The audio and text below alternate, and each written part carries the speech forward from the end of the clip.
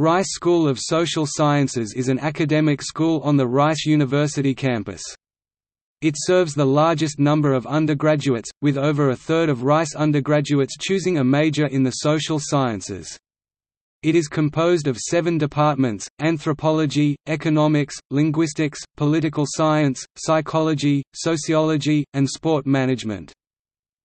The mission statement for the school is, "Rice University's School of Social Sciences is a vibrant, inclusive community of scholars, students and educators committed to connecting our teaching and research with policy for the betterment of society. We are 7 departments with one mission, to tackle society's greatest challenges with an unconventional vision towards shaping a future that we can all thrive in, both individually and collectively." Antonio Merlo was appointed Dean of the School of Social Sciences in March 2016.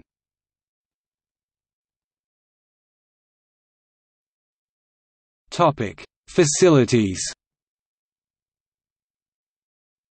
School of Social Sciences faculty maintain offices in Sewell Hall, Herring Hall, Hertzstein Hall, Tudor Field House, and the Bioscience Research Collaborative.